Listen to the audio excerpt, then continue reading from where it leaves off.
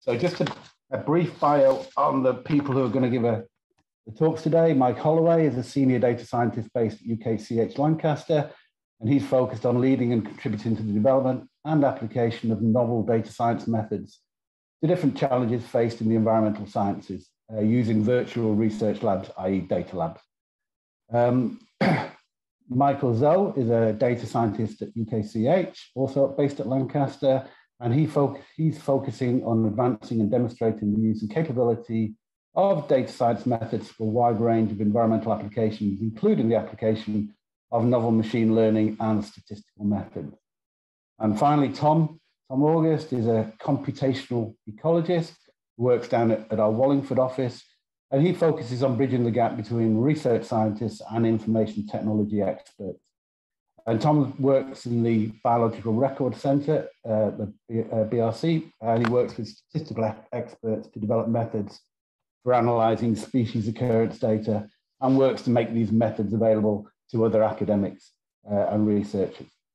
So with all that out of the way, let's make a start to the webinar. Mike Hollaway is going to lead off, and he's a brave man because he's going to be doing a live demo to start off with. So over to you, please, Mike.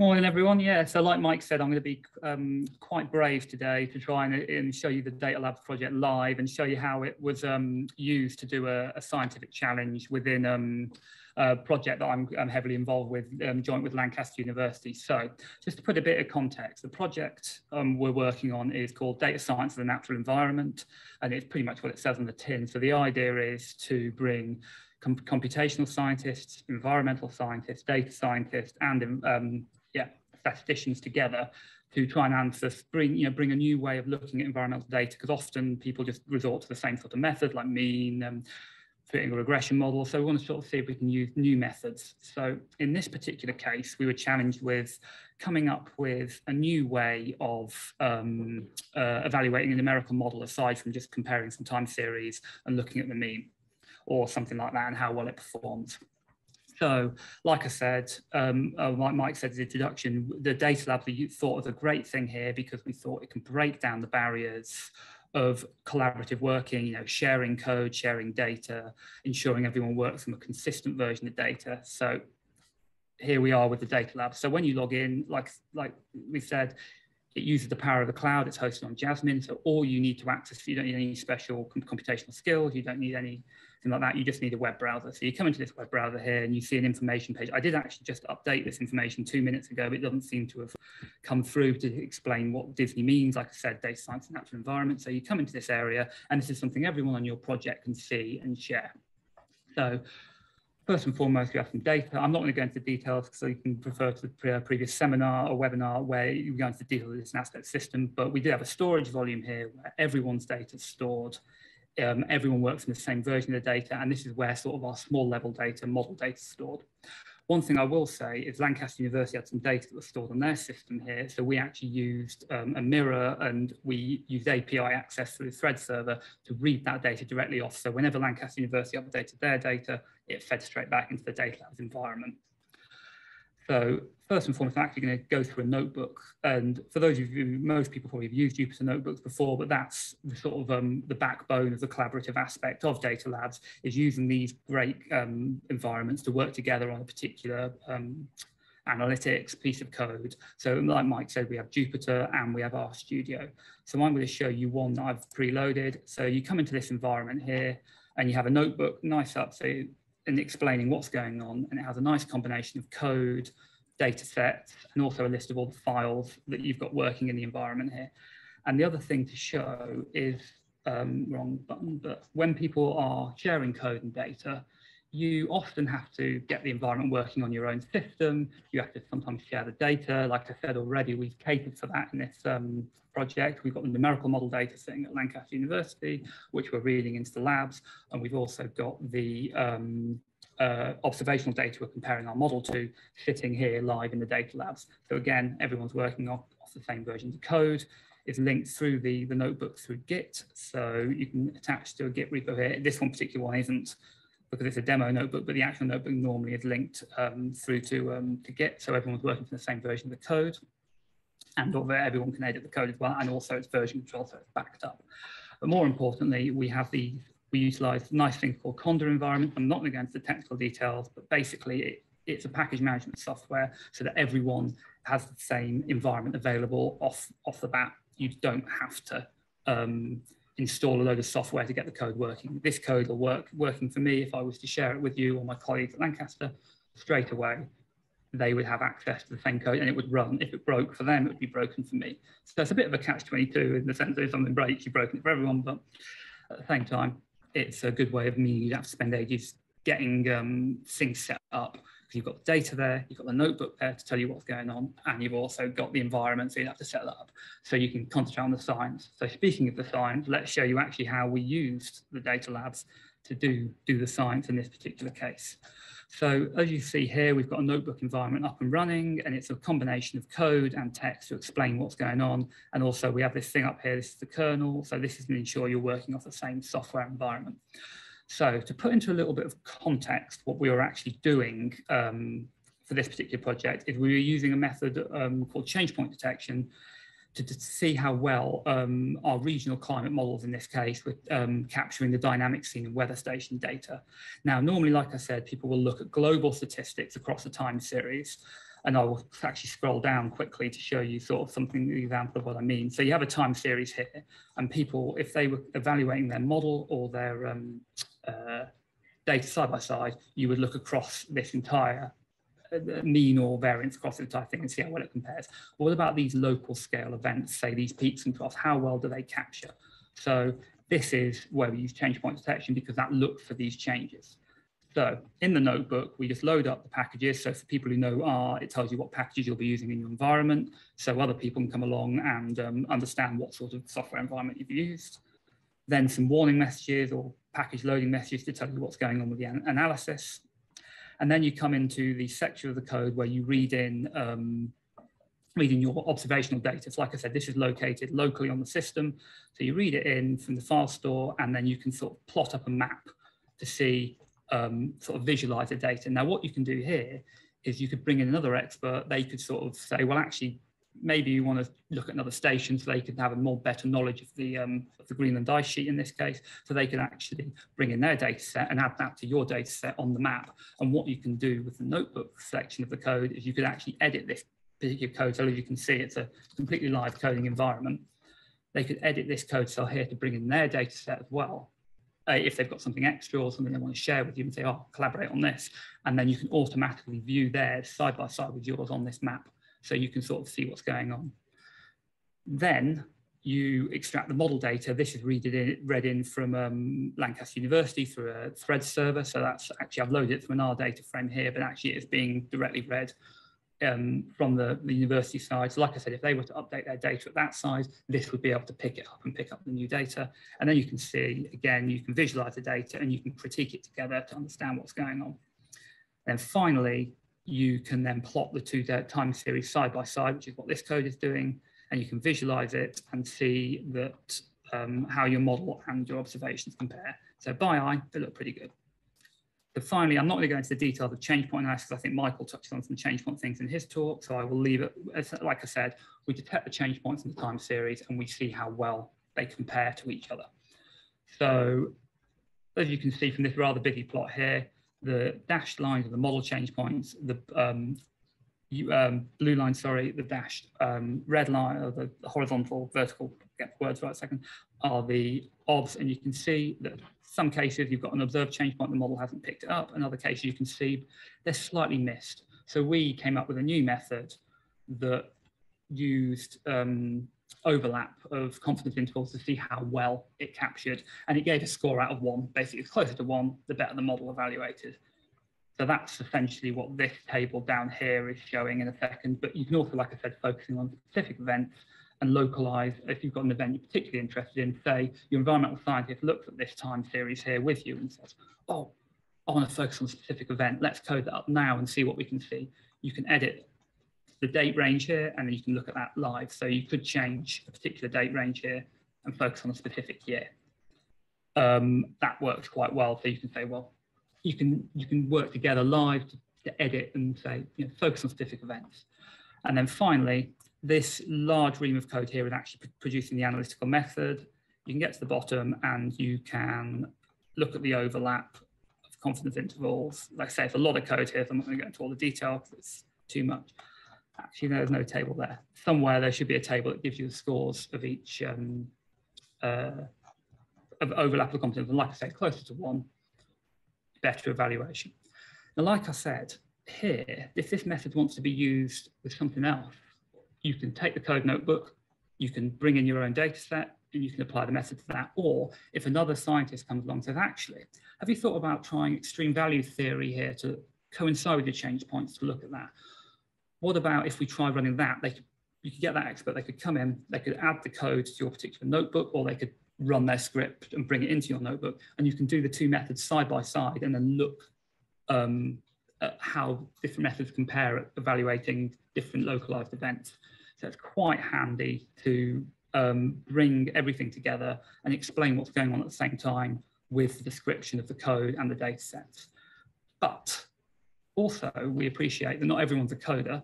Not everyone wants to look at reams and reams of code. They want to explore the method, understand what's going on, but not exactly see reams of code. So one thing we can do is also use things like RShiny panel, which is a RShiny equivalent for a dashboard equivalent for Python. It's coming to DataLabs, but the functionality is not quite there yet. And so what you can do is this is also public facing. So you could put the URL in now and run with this app. It's the same method that I've just described in code, except it's through a nice graphical user interface.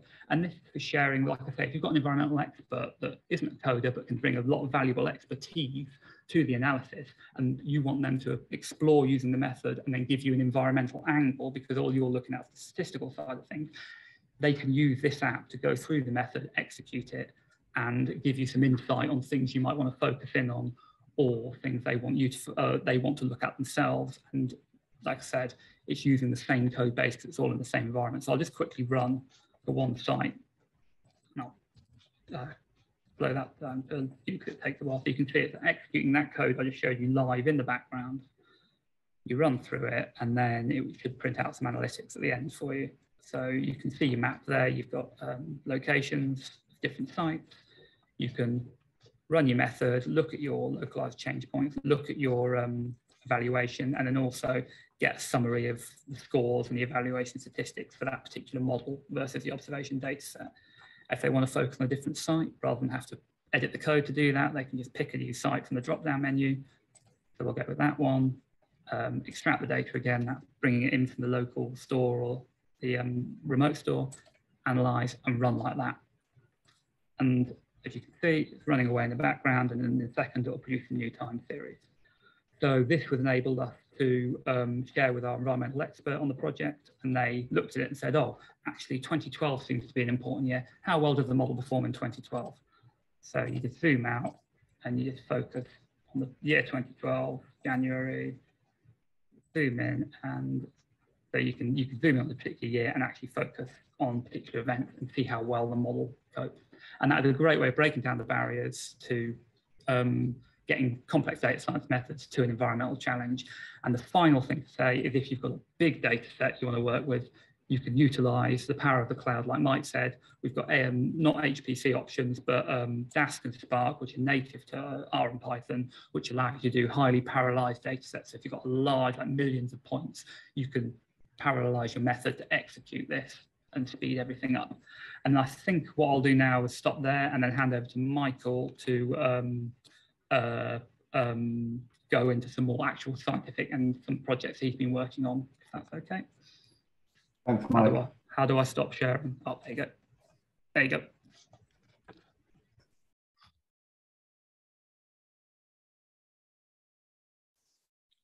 Great, thanks so much, Mike, and everyone. See my screen. Great. Yes.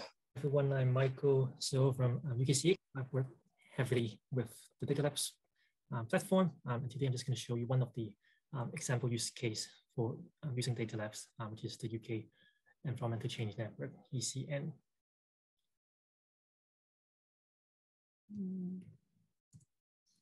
Right, so I will talk about what ECN is, and then I'll go into 3 example challenges and how DataLabs can help tackle these challenges. And then present also a little bit of research finding by the end of it. Great. So what is UKCEH? So ECN is a network of 12 sites across the UK that collect long-term, called the whole system approach to integrate data and models with various subsystems for certain ecology. It collects everything from physical, chemical to biological driver and response variables.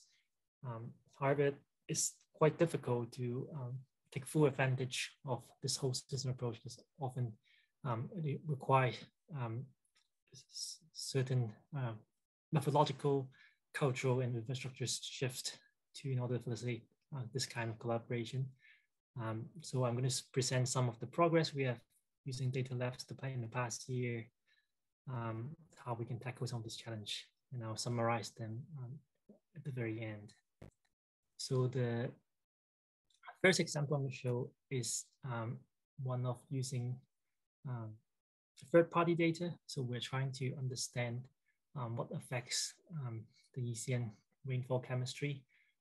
So even though ECN collects a wide variety of data, it's only doing so at the site. So we have to bring in lots of other third-party data sets. And it's often difficult to do if individual researchers are just doing it on their own on the local machine. There'll be a lot of copying and sending files around. But with DataLabs, we can bring in all the third-party data in the same data store, and everybody can analyze the data together. So we are bringing the land weather classification data and also the Area 5 and the global weather reanalysis data to facilitate the mass trajectory analysis. And all this is done on DataLabs, and so that everybody can look at the same data together.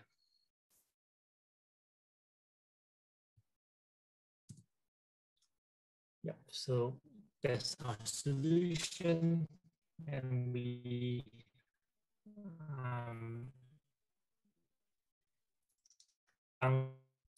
data from the servers to DataLabs directly, and then we also produce our markdown reports and notebooks so that everybody can understand what exactly is analysis and have a better narrative of what's being done.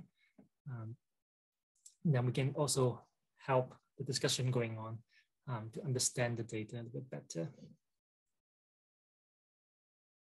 And this is some of the results we've got by the end of the project. We have found that the LAM weatherly or cyclones frequency has a negative correlation with pollutant concentrations, but this effect is not as conclusive for the convective rainfall. And there are other things that we will be continuing to look at, such as the frequency of sampling or how we can be more adaptive in the way that we sample throughout the network. But this is a good example of how to add value to the ECN data, where it may not show very much by itself, but as we bring in more third-party data, we have a better contextual understanding of what the data is telling us, and it presents a more complete story in our study. And one thing we try to do in the DataLab project is also to help lower the barrier entry to adopt some of the methods, how we share methods more readily with others. So one way we have tried is to convert on some of our research notebooks into this kind of a live document or kind of app type boxes, code boxes that people can run themselves to generate the same figures that you've seen in the paper.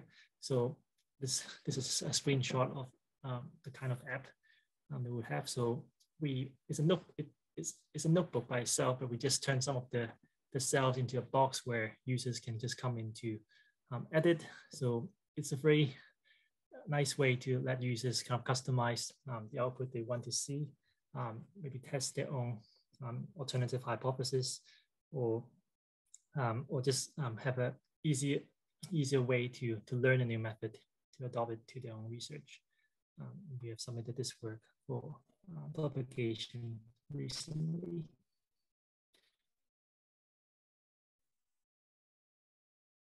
Right. So the second example I'm going to talk about is one of methodological development. So Mike has already mentioned change point methods. So the change point is a location and time series where the statistics before and after are different.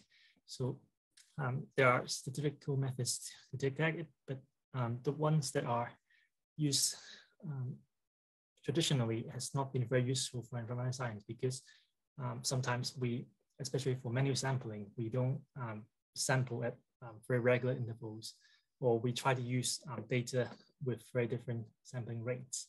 So basically we need a method that suits our environmental science needs. So using DataLabs, we collaborate with statisticians to develop a new mixed sampling rate change point method. So it would relax the assumption that all the time series have the same frequency, and it's really nice to be able to use DataLabs to do that. As we have this project during the pandemic, and we couldn't meet, but using DataLabs platform, we can have online workshops together. We can actually sit down and look at the data together. We can make live changes to the notebooks on DataLabs that is actually working for environmental data, and the statisticians can understand our requirements better. So yeah, it's a really powerful way to work together, and that demonstrates the use of DataLabs for the collaborative aspect of it. Yep. And finally, the third example I'll just touch on briefly is how to bring in kind of generic data science methods for environmental use. So I said ECN has a very wide variety of data. There are different needs, and sometimes it's very hard to do quality assurance. So how can we do better than what we have been doing now? For example, how can we do better just by doing a simple rain check? So an idea from data science is that we use a clustering method. So we developed this idea to tag the state of the system, and then we do a check around that state. So like you see here, we use some meteorological variables to classify what state a site is in on a day, and then we use this state in turn some kind of prediction intervals to the data. So here's an example of moth counts. So basically what that would allow us to do is we have a different expected value and frequent interval for the different states, and that would give us a more nuanced way to apply this type of quality checks to our data. So this is a much straightforward way than if we're going back to develop a quality assurance method for each of the different ecological data that we are collecting ECN. So to conclude, I have this quite busy summary slide on some of the challenges I've touched on earlier. Some details I didn't have time to go through, but you can see that DataLabs can help with a lot of the challenges that we often find in environmental science. Some of the challenges are not just scientific ones, they're also about the culture of which we collaborate, and some of them are actually more of a computing software or infrastructure challenge. But DataLabs can contribute to help solve some of these challenges, and it would help us collaborate better. I think they are a very powerful tool to help us going forward. With that, thank you very much. Happy to take questions. Thank you, Michael. I think now we're going to Tom. Thanks, Mike. Let me share my screen.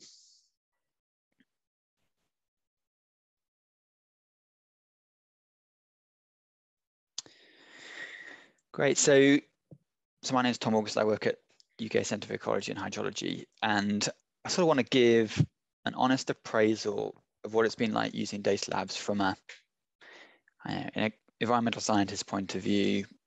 Don't have a computer science background, but myself and others in the group that I'm in have been using DataLabs for a year or a year and a half, maybe longer than that now.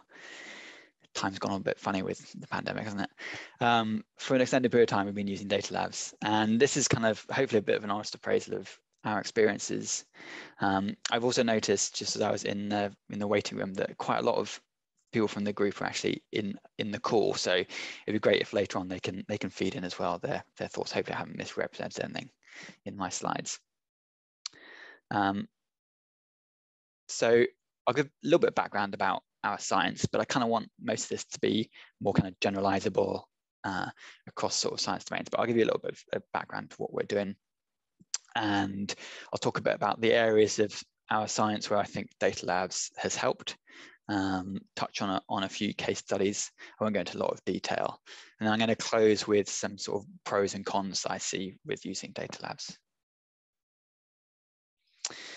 So first of all, within the UK Centre for Ecology and Hydrology, myself and the others who have been adopting DataLabs work primarily within the Biological Record Centre. So we work with data collected by citizen scientists, and this data is of species occurrences. So I saw this butterfly species on this day in this location. And we use this data for analysing how these species and species groups are changing over time. And that's important for understanding the state of our environment. We also, we help with the collection of that data, developing mobile phone apps and databases for that data to live in. We analyze that data for assessing trends. And we also develop the tools and things for doing that, for doing the analyses and for disseminating the results. So one of the highlights of things that we produce are these long-term indicators of biodiversity change. So you might often hear in the news about a certain group being in decline over the past sort of 40 years. Quite often that has either come through us directly or we've helped indirectly with curating the data that's gone into those sorts of analyses. And these are really quite important for holding policymakers to account in terms of reversing some of the declines that we've seen over recent decades. So that's one type of output. Another type of output is creating tools for citizen scientists to collect these data. I thought about putting icons in for the various tools that we've created, and then I thought I will offend someone by not having their icon up there. So I didn't. I put in this generic infographic about the Biological Record Centre, but there's lots of smartphone apps and citizen science schemes that we either run or develop ourselves or have a big role in developing.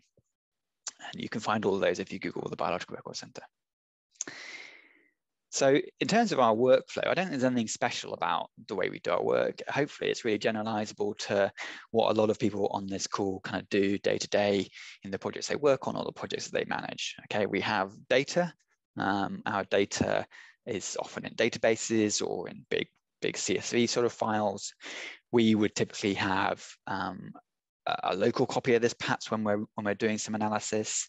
Otherwise, it might live on a shared folder somewhere in our institutional drives, or we might call it directly from a database, a kind of variable. The outputs that we create, data outputs, data products, might live again in all these different places.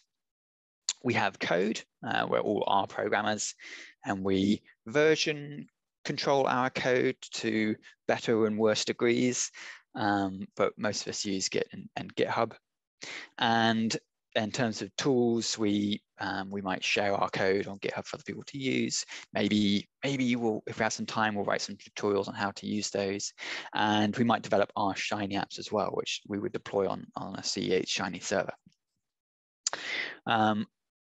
Our analyses of these species trends can be quite large. So we have variously run these on a local machine if it's a really small species group, on a local cluster at CEH in Wallingford, or on Jasmine on the Lotus cluster that sits on Jasmine. That's actually where we tend to do most of our work now. So hopefully that kind of rings bells with a lot of people who are on the call. So we moved from doing all that on our local system to doing it primarily on DataLabs. There's always going to be a bit of work that we do locally on our machines, but most of the big stuff we're doing on DataLabs. So why did we do that? Well, there's a lot of different reasons. Desire to centralize, so getting all our data and our code into one place. Because in our group, there's a lot of people who work together at different times, and that changes over time. And so having consistency of access to code and data is really desirable. To kind of force us to work together more closely, if we're sort of sharing these project spaces on DataLabs, sharing that to kind of data storage, it brings us all closer together as a team. Makes things more reproducible because it's easier to get access for others within the team to get access to the data. Also makes it easier to share and open it up to others, as you've already seen from the previous two talks. Makes it more shareable as they've discussed, and for bringing in external collaborators. However, if I'm being honest, the main precipitation of the change was COVID.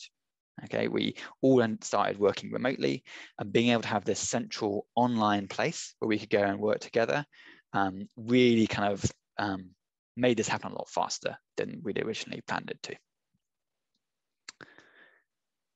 So how does this work in terms of meeting those objectives? So in terms of centralization and working closer together, we now have all of our big data sets, both the ones that we use as inputs and our outputs, live on the object store, very large storage space that's accessible from the DataLabs. That's great because it's a much more formalized archive of our data than we had previously, and it's got very large capacity. Everything that's on that is also accessible to all of our projects within DataLabs. So that makes it kind of very easy to access for people on the team working on different projects. It's now a default storage place for all of our big data sets, both inputs and outputs. We'd also make it accessible to others who are in DataLabs if they want to access it. We have projects, so you're seeing one project here on the right-hand side, and this project has a whole bunch of different, it's got our studio notebooks in it. And so we all work in that environment, and we have, some of these might be shared, some of them might be private for users. We do a little bit in Jupyter Labs, but not so much because we're primarily our users familiar with our studio. We don't want to stray too far from our home turf. And that works well. In terms of working with others, I see some real great strengths in things we've done. So what you can see here are the projects that I have access to.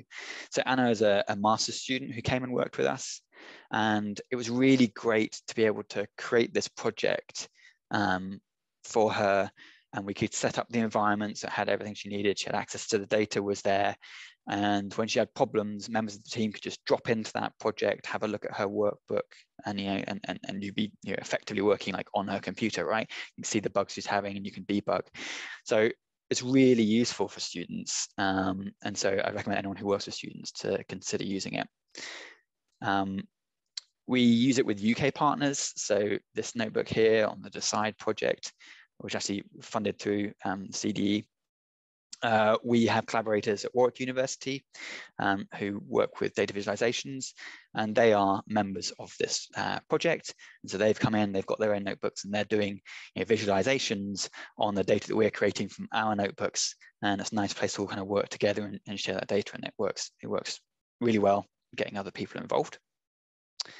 and international partners. So this KFD project was working with Indian collaborators, and it was useful to have this sort of third party, in a way, kind of cloud space where they can meet with us and they can bring in their data and we can bring in our coding expertise and collaborate in this kind of open way where they wanted to have eyes on everything that was happening with their data. And so it was kind of an open way, and they felt comfortable working in that sort of an environment. We produce Shiny apps, as I mentioned. You can produce Shiny apps in the projects that sit on top of the, sit alongside the code and the data. And that's great, having everything in one place. That Indian project I mentioned, this is a screenshot from the app there. It's showing you instance of this disease and a predictive map of where that disease is. And that was accessible to the stakeholders in India to come and look at, because it's you can expose it on the web directly from the DataLabs, so they can come and have a look at it. It also meant that our Indian collaborators could upload files directly into the app using this button, the ones who are less comfortable with using a kind of programmatic interface, although they had that available to them as well. And this is Simon Wolf put this together, a really quick kind of demonstration of a prototype tool which could be used as a part of the Decide project. Again, sitting on top of all of that data, so it's displaying some big raster data here. It's all in that one place. We don't have to create copies of the data or anything like that. And he was able to really rapidly kind of prototype this to get feedback from stakeholders. I'm also really excited that you could create in R, using Plumber, you could create APIs there. Maybe that's kind of a niche application, but something that we're really interested in because we develop smartphone apps for some things. Not something I played about with, but it would be cool to see how that could be taken further. Right, so just last couple of slides here. So kind of the green and pleasant hills in terms of what DataLabs can do. It's great for centralizing data, big data storage, sharing these working environments for collaborators within your organization, within the team. That's certainly where it's given us, the most, I would say, but it also opens up, collaborations to others across the UK and international partners. You can have a Shiny apps close to your data and close to your code. And I haven't touched on this, but it's obviously a big sell, is the access to extra compute. And the guys earlier talked about Dask and being able to create Dask and Spark clusters, which, to be honest, we haven't really used very much because we do our big kind of processing on Lotus. But you can get big chunks of memory from time to time as needed. And so kind of beef things up a little bit. I'm going to end on the challenges. Maybe I should have ended on the green and pleasant hills, but I'm going to end on the challenges. The first is, and I think people in my team probably agree, so not my team, in the group that I work in, is that there's a big cultural change. Moving to working with DataLabs means moving away from what you're comfortable with doing on your desktop, and that can be quite a big hurdle for some people. I would say, at least for the R user community, on the right hand side you can see my R Studio console on the top as it appears on my desktop, and my R Studio console as it appears on DataLabs is basically the same. So it's actually not, it's not too scary of a change, but we do need to recognize that it is a bit of a cultural shift, and that's going to take time to have people comfortable with making that move. It can be a bit of a headache getting loads of data if you've got big data on and off. Now, obviously, once you've got everything on, you can do all your work there, and it might be quite rarely you actually need to take stuff off. But that can be a bit of a headache. And I think any way we can make that easier for people who are not tech savvy, who aren't going to do stuff from Linux command line, would be great. And the other sort of main drawback for us is that because we use Lotus a lot for our big processing, it doesn't link seamlessly into DataLabs. So I can't execute jobs and things directly from DataLabs, which would be the cherry on the cake.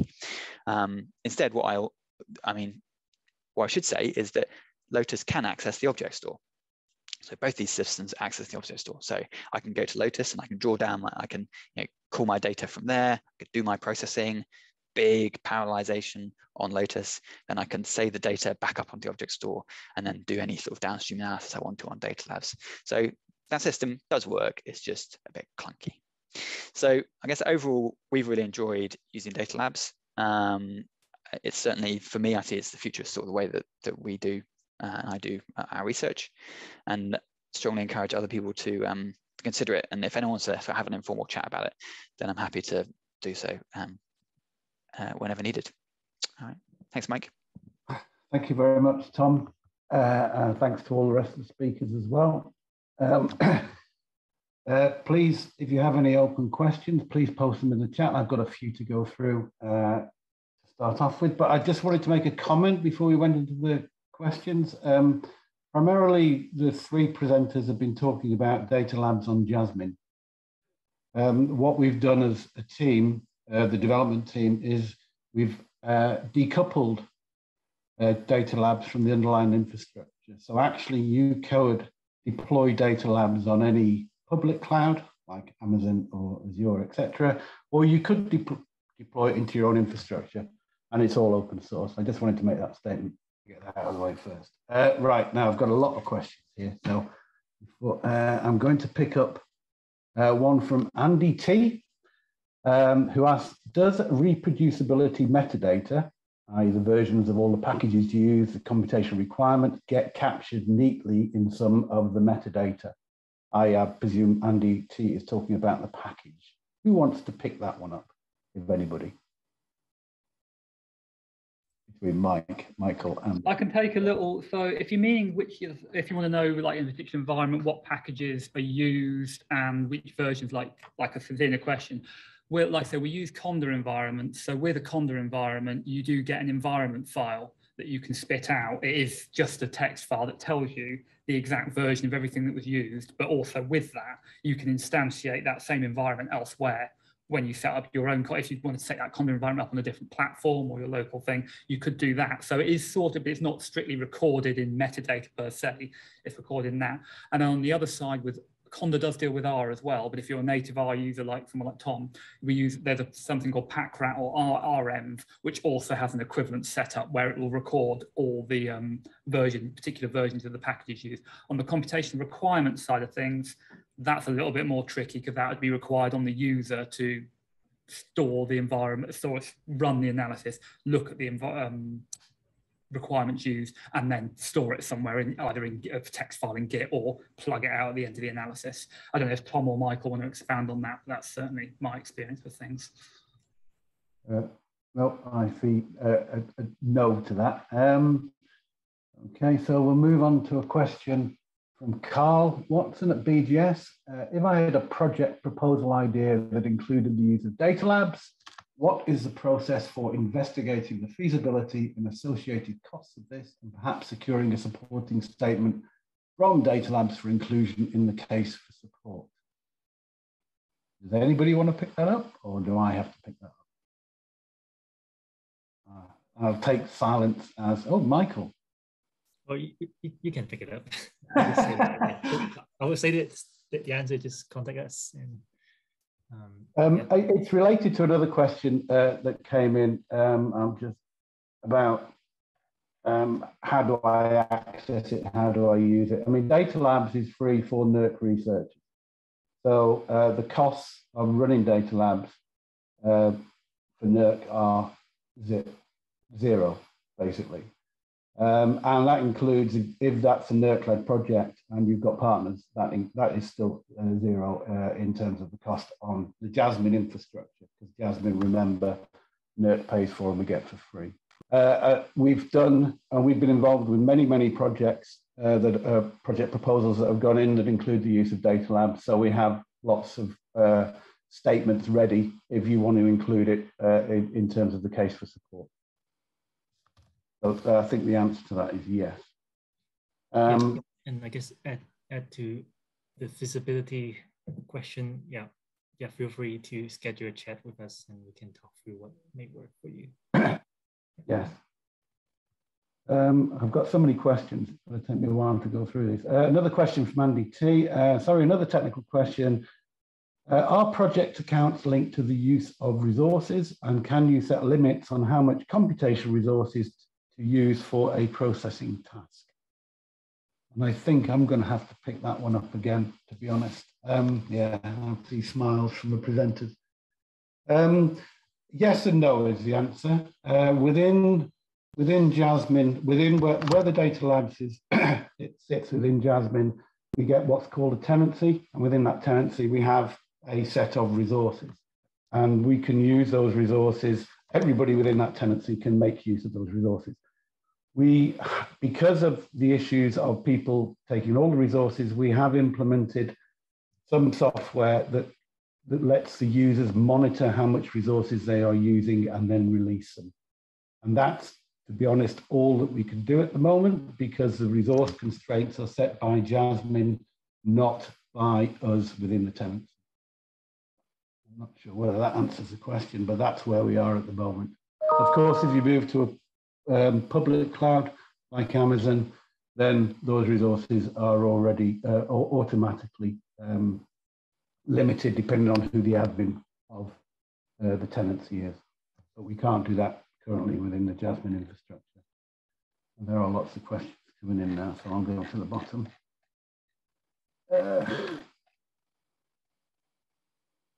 So another question from Andy T. That's a lot of questions from Andy T. Do you find the computational resources sufficient for your current use cases? Are there things that you would like to be doing, but you currently can't because of data or processing constraints? What is more limited, data storage or data processing power? Does anybody want to pick that up? I mean, we touched on that in the last question, Tom. Yeah, just to say that I don't feel like we are limited by any of these resources. The object storage provides us plenty of storage space for our needs, and having Lotus nearby, if not quite as close as I'd like, gives us all the processing power that we need for our sorts of studies. But then I know that, you know, big to one person is not big to everyone. So it's big enough certainly for what we need to do. Yeah, I mean, I could again add to that. Tom has pointed out in his presentation that one of the sticking points is access to Lotus directly from labs. We are working with the Jasmine team to break that barrier down. It's more about security at this stage. And also in terms of storage, the current object store that's available to labs is 15 petabytes. So it's quite a vast resource, to be honest. But if you just want block storage, we are more limited in that because that actually falls under the tenancy storage. Right. Sorry, I'm just whizzing through questions. This is quite interesting. Lots of case studies and examples in UKCEH, but are there plans to make this more widely available to other research groups, or is it mainly a CH facility? Again, I should pick this up. In terms of it, this is a NERC funded project, so it's open to all NERC funded researchers and your collaborators. The reason that it's very CH centric at the moment is because it's easy to pick on people within CH, because I work for CH, and that's the only reason that it's not more wide. But there are currently approximately 40 projects on the DataLabs, and they're not all CH. There's a cross section across NERC, and lots of collaboration with the HEIs as well. I'm just checking the time. Oh, we've still got plenty of time. There is a question in the chat from Tali Butt. Are the data available, as I understand it, are the data available to anybody to access within the presentation in order to inform their secondary-based data research? Who wants to pick that up? So all the stuff that you've been showing today, are they available openly? I think certainly the stuff I presented, so I was actually using ERA 5 data as my numerical model data. So that is available publicly anyway from the ECMWF, and you can use API access to get that into the labs. So that's one option.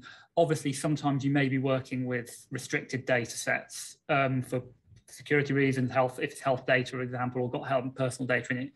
So some of the data might not be able to be made open available, but some of it might be able to be made in a condensed form. And there is a thing within within DataLabs that you can mount certain assets. So you could mount the sort of seeable version, so to speak, of the data to allow others to use it if you think it's a critical data set that might give some information in its sort of a condensed form, if that's one way. But also, like we said, if you've got API access to data and it's freely available elsewhere, there's no reason why you can't make a version of that available to other projects within DataLabs through the asset tool or something like that. It's all basically on the licensing of your data, really, what you can and can't do with it.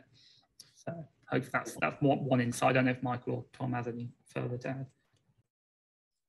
Yeah, I guess just to add that for us, there's data that we want to share within a project, and that sits within the project and isn't accessible to anyone outside the project. There's data we want to share across projects, which is in the object store, and it's available across projects with access. And then if we want to make data sets, we haven't wanted to make data sets externally accessible from the data lab. We would, I guess, traditionally publish those data sets. But I know that there's a lot of flexibility within DataLabs for all sorts of different permissions, basically whatever you need.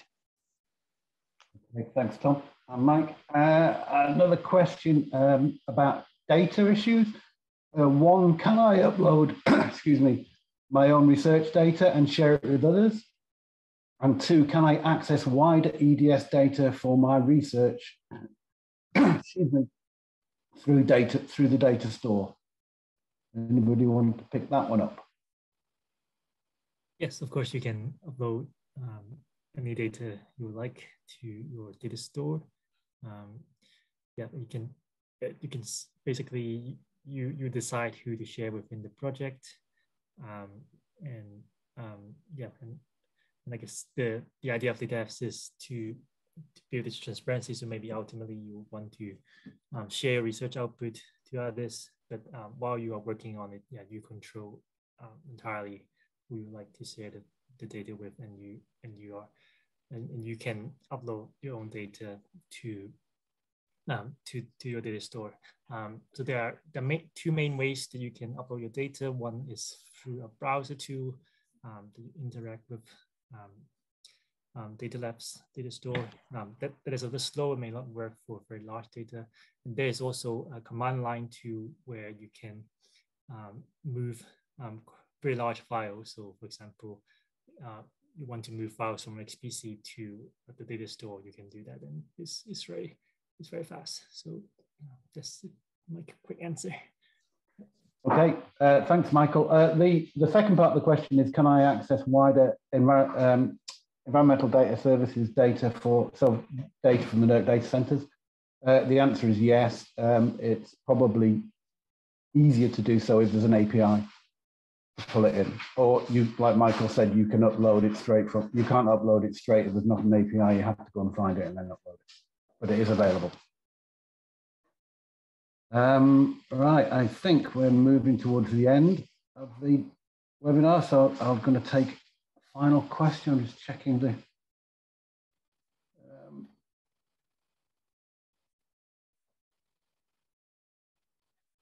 There is another one. Sorry about this. So, some great examples and case studies being presented. Is there a web page or something somewhere that gathers all these together, perhaps with some hints and tips on planning to use DataLabs? That's actually a really good question, and it's something we've kind of half done in a way. The Charlotte posted the DataLabs link into the chat. Once you have registered for labs, there are lots and lots of resources and documentation on how to get started. We spent an awful lot of time on doing that. And here's a promotion that Kate will be happy with.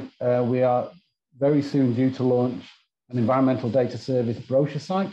And on that, we will be advertising things like labs. So there'll be explanations on there about how to use it, which will then point you to the DataLabs website itself, which I said there's lots of documentation and resources and things like Slack channels for you to ask questions amongst the current users. That actually neatly takes us to 11:59, so we're nearly ending the webinar. I don't have any further questions, so two things. I'd like to thank you all for coming, but I'd really like to thank the presenters for giving some fantastic presentations, and Steve will shoot me if I don't yet again give a big plug to the next series for the construction in the digital environment. Series 5 is the data digitization, rescue and repurposing, and Steve assures me that there's 5 fantastic speakers going to be part of that, so please subscribe and also subscribe to the YouTube channel. And thank you all very much for attending. Cheers.